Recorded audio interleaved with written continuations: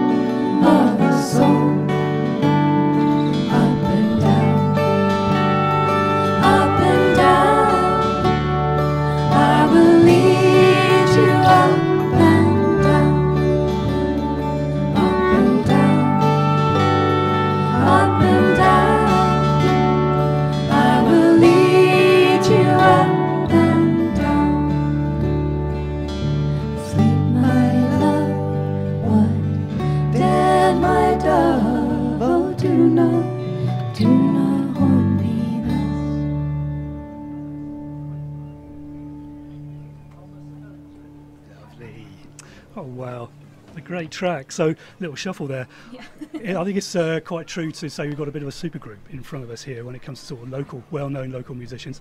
Yeah. Whose idea was it to sort of piece it together? And tell us a story about it, because not everyone's going to know. Basically, there's a lot to talk about, isn't there? Really. Yeah. So it's an idea that I came up with about 18 months ago, 2 years ago. Okay. There's a surge of groups put together. Of well-established folk artists who were sort of brought together and commissioned to write albums on particular themes, and they would tour it.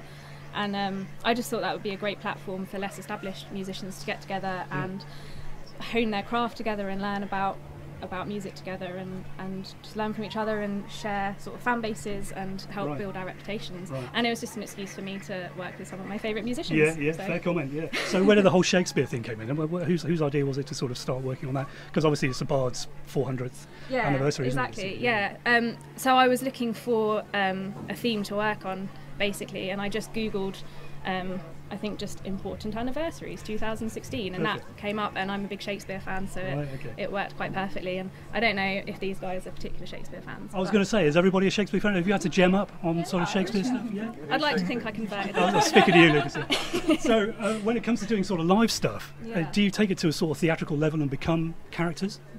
Have you thought about doing that?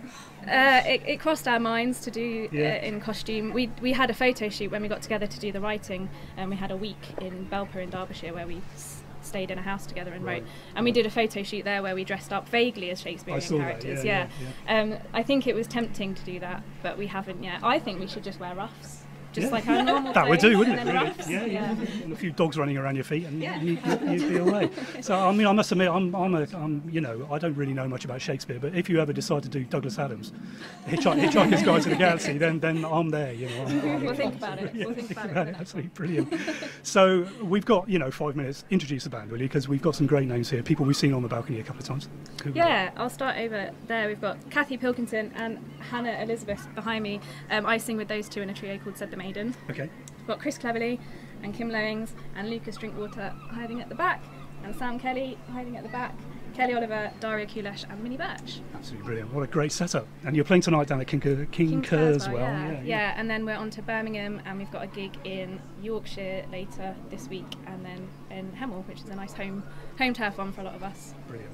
Well, I was thinking 10 people wasn't going to work, but totally did. Absolutely brilliant. Thanks so much, guys. Great to see you. Company of Players, check them out. Lots of stuff coming up this year, I suspect. Absolutely brilliant. Cheers. Thanks for watching. Thanks to our venue, Samuel Jones. We'll see you next week. Cheers.